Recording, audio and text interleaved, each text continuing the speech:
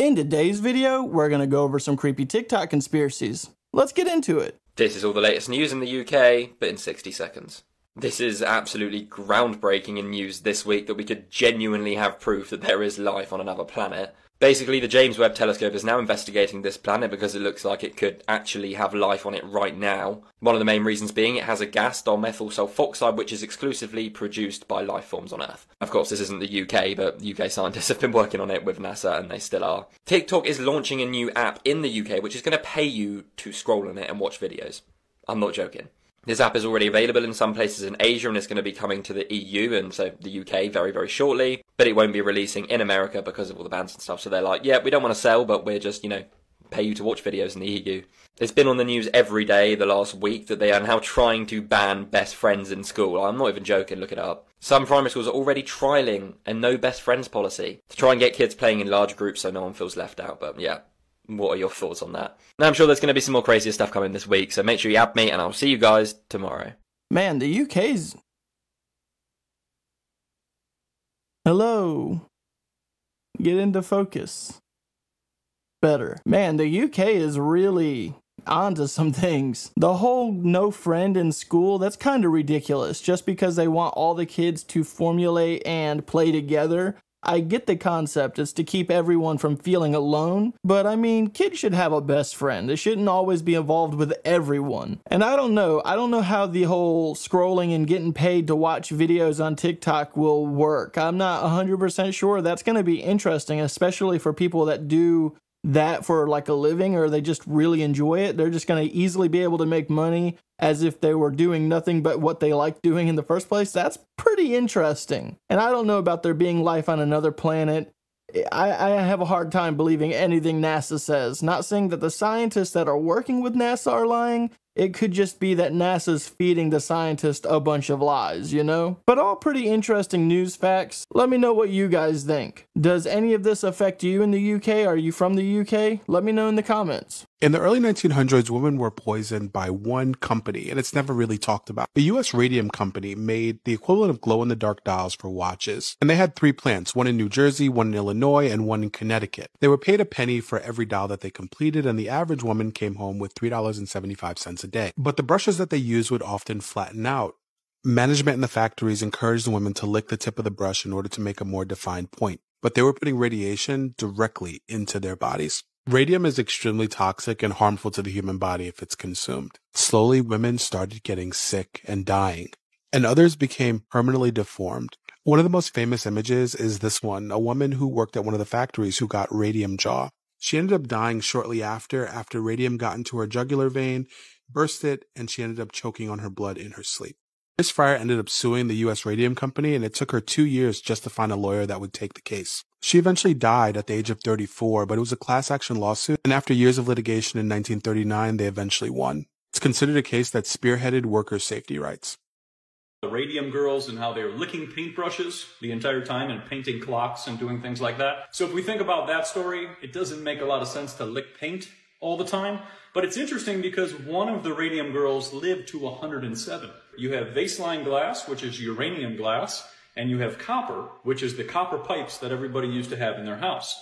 So when you think about these two things going into the system, one is bringing back life, which is Vaseline glass, and bringing back the radiation of the body.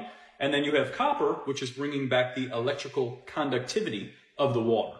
This is why everybody used to have copper pipes, even why Zuckerberg has copper pipes. What you put your water in will take on an imprint of whatever it may be.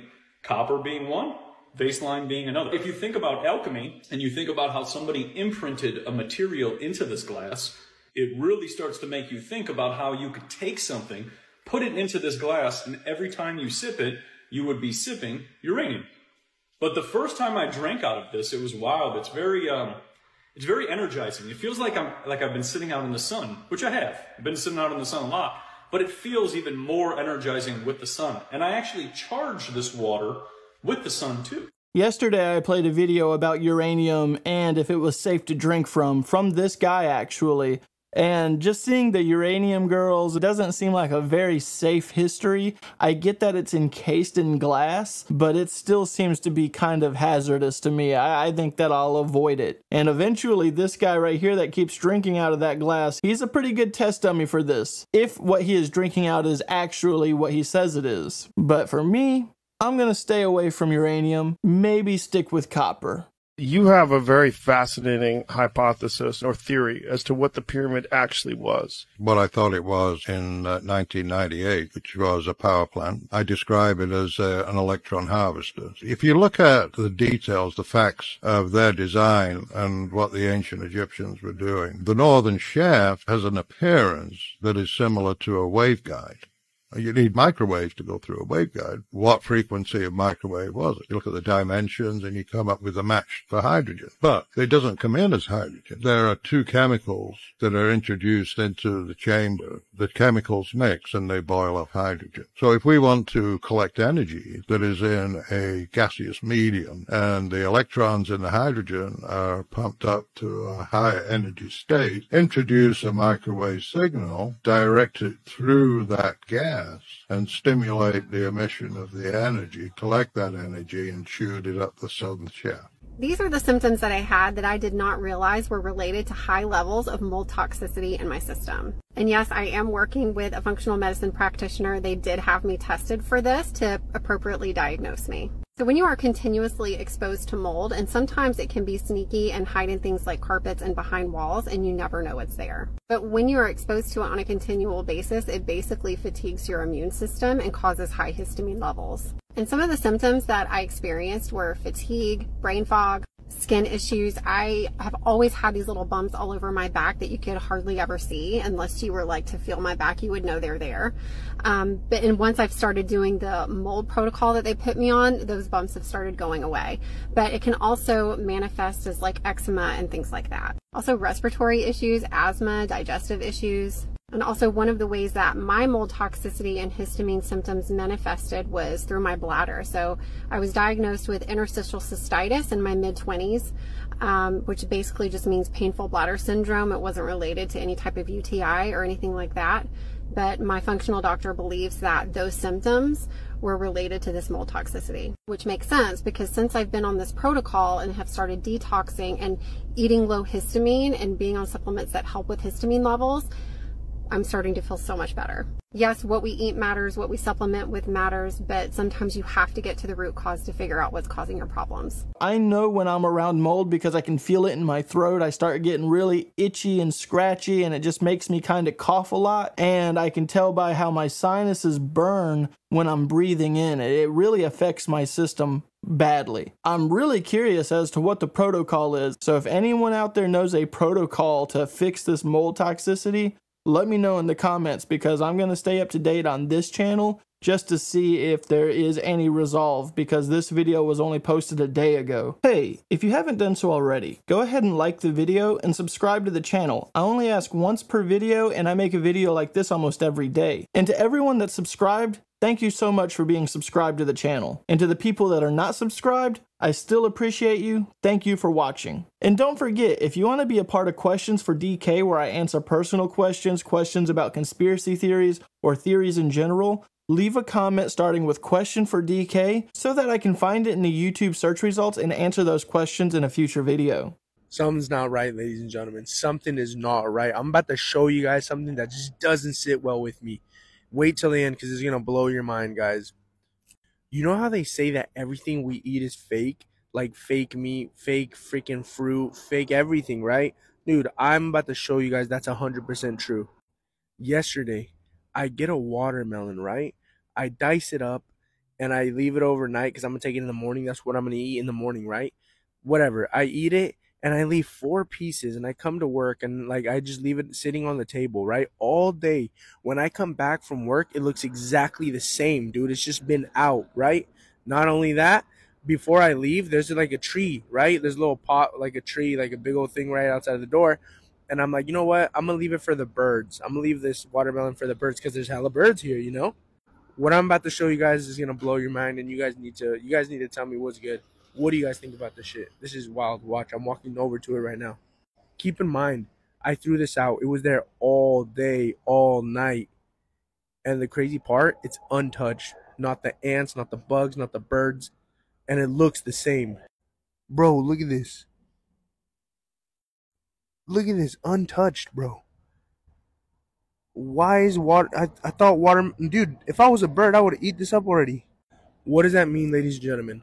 Not touched by the bugs, ants, beetles, worms, anything.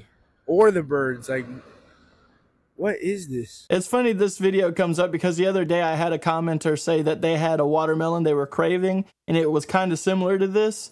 And yeah, that's pretty wild. I've had similar experiences, but not like that. If he threw that watermelon out for a day and he came back and it wasn't touched at all, and also watermelon dissolves really fast. If you leave it out, it will melt away and turn into nothing really quickly. And that just looked like it was freshly cut. I don't know, something's going on with fruit and vegetables. I highly recommend not buying one from a store. Maybe if you can find people on the side of the road that are doing wholesales on their watermelon, different fruits and vegetables, that might be the best place to get your stuff, because whatever we're buying from the stores are just not good. NASA, please, I am begging you, put these ignorant flirts to bed. Why don't you just zoom in and show them one person there and then one person down here? I mean, come on, you're clearly up high enough to see curvature. So just take your zoom lenses and zoom in on someone in Canada standing right side up, and then zoom in on someone down here in South America upside down.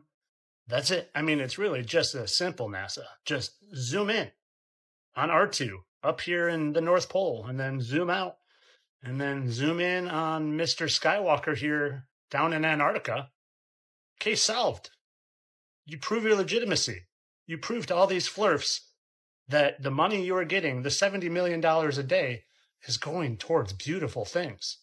I mean, I think the flirfs would even pipe down if you would just show them R2 upright and then Mr. Skywalker sideways. That's all you need. Just sideways would work. Sideways. I just don't understand. Legitimize yourself, NASA. Do it. People are doubting you. Prove them wrong. Prove them wrong. I know you're good. You're good, NASA. I love you. And if you guys just can't get enough of NASA's videos, there's a whole lot of them here at this app. You can go to that website and get it, or to the App Store and use my code. You can even find NASA's rockets that look like helium balloons. All for entertainment purposes, of course. A family was just filming their young son. He was talking, just a normal family thing to do with our kids. But it's what he says and how he keeps looking over his shoulder that has everybody questioning, what is he seeing? And what does his dad have to do with this ghost? But pay close attention to the end, because at the end it seems like he tells this thing don't as he looks over his shoulder. Tell me what you think. Yeah. Where's your elbow? Look here. That's your elbow. Elbow? This is my elbow. Where is... Where's the ghost? Ghost? Daddy, kill him? Yeah. Look.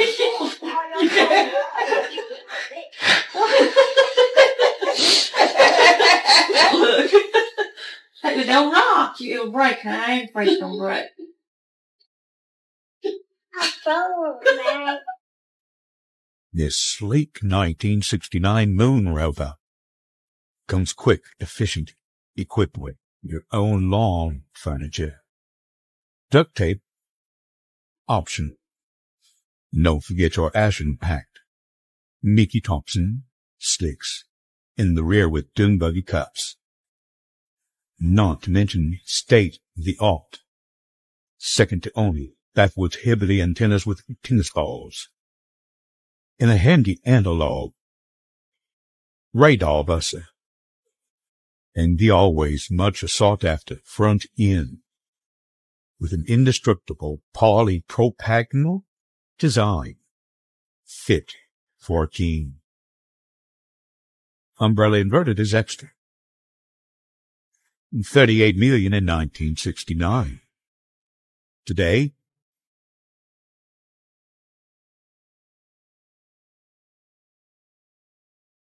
Man, that's so crazy. If it really costs that much to make that, I don't know the engineering and the science that goes behind that vehicle, but is it really that much money worth? I don't believe that. That was a scheme if I've ever seen one. Let me know in the comments what you think. Do you think that that's genuine? Or do you think that there's some fishy business going on there? And it also kind of comes from NASA, so you know that it's already got a bad rep. Why, I think another thing that is important to say, that if you're saying that radiation is dangerous to instrumentation, it's going to be dangerous to bodies.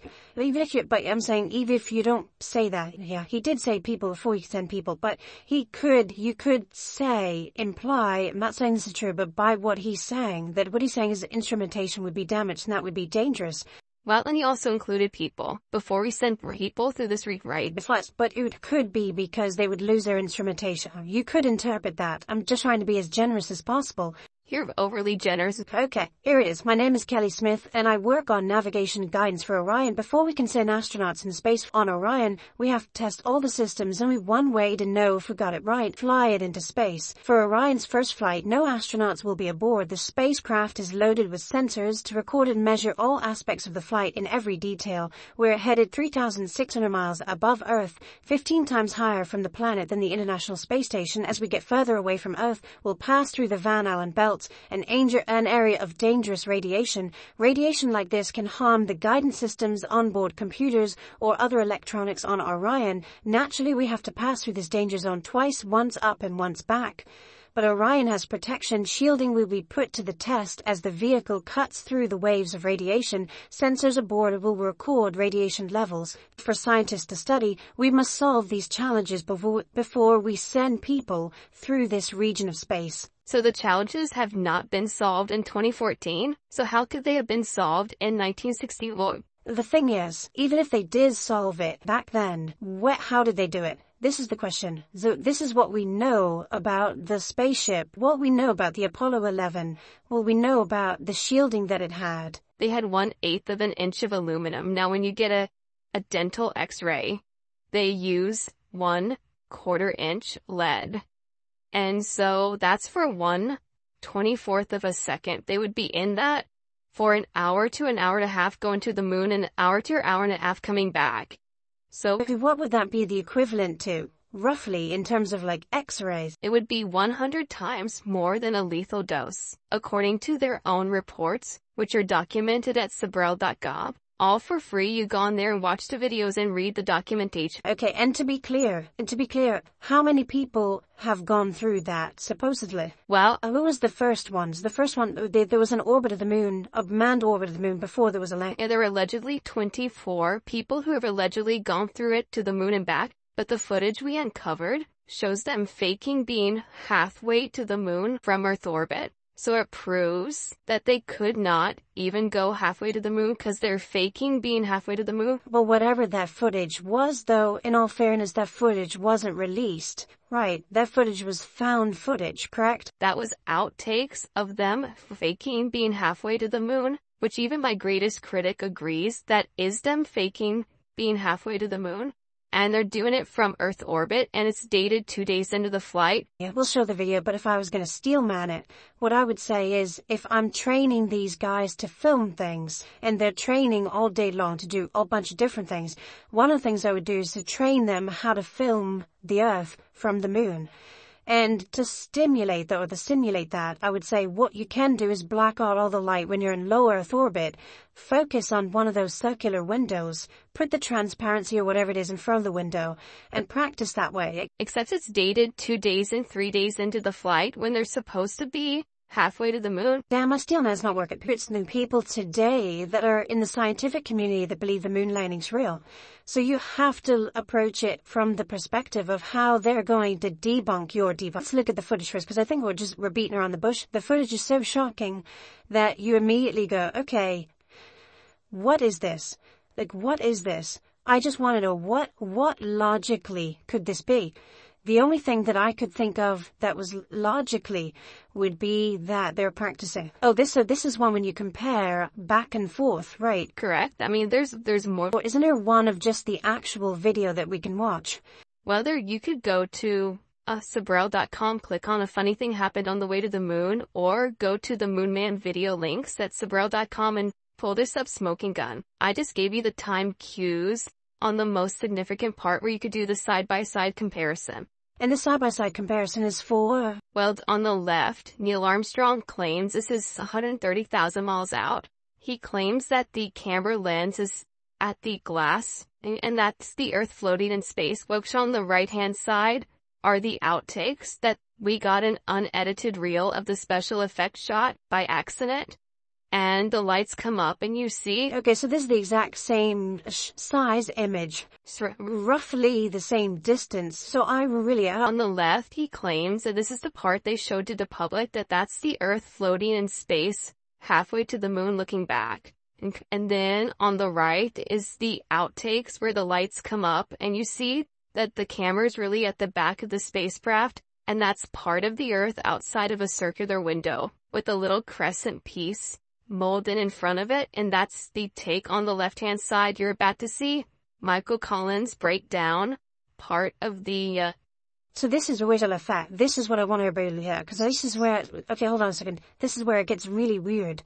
So they're saying they're 130,000 miles away, so they're in deep space. So that proves it's the window. You see that? We used to think that we're looking out into space at the Earth, but now we realize there's people standing in front of it, so there's other stuff going on. So something out there's you're filming a room, and then that's literally the window. It's a window. Yeah, that's an arm getting in front of the window. That's an outtake they never showed because it shows that it's a fake shot. Okay, but do you think that that is just a piece of the Earth in a circular window? Why do you think they put something over the window that represent the Earth? Another photographer believes it's like a transparency of there's the circular windows play out. Let's let this play out. So if the window, the point is it's the window. Back it up a little bit. They're using the window to create a 1-foot model of the Earth. But then they're using the darkness of the cabin by blocking out all the windows, and at least it looks like it's space. Exactly, it makes it look like the Earth is floating in space, so we have them faking being halfway to the moon, which means they cannot go halfway to the moon, and here we are, 54 years later, and they still cannot go halfway to the moon. That's why there's mannequins orbiting the moon. They said in 2014... In 2018, they would have people orbiting the moon. They were 100% behind schedule. Yeah, but that's the politicians. They lie about everything. And they might have had grand plans and didn't get the funding. But this is shocking, weird stuff. Because it's hard to explain. It's hard to come up with a rational explanation of what this could be. But we should play the audio. So they say in the audio, we're 130,000 miles away, right? And then they also say, which is another lie, that there's only one window that faces the Earth and it's filled up with the TV camera, meaning the lens would have to be right up against the window to see that. But the camera's really at the back of the spacecraft with all the lights off. Let's play that. Seeing part of the Earth outside of the window. It's very ingenious. That is the first time I've ever heard of the conspiracy that it is actually a part of the Earth made to look like the whole Earth in a small little window. That's pretty clever. This was a pretty good podcast. There's more out there, but I can only play so much before YouTube says that they can't be played anymore. Hopefully on the next episode, there will be another part for us to watch. Alright guys, I'm going to go ahead and end this video here. I'm really sorry about the length of this video. I know it's a little short. I have a lot of things going on right now, and I just want to go ahead and let you know that there may not be any videos this weekend. Saturday and Sunday, I may not have any videos, or even Monday. I got a lot of things that I need to do. So if I do not have any videos coming up this weekend, I'm really sorry. I will have them back up Tuesday if I do not post this weekend. And as always, if you found any of these clips interesting in today's video, links are in the description down below. And with that being said, have a good day.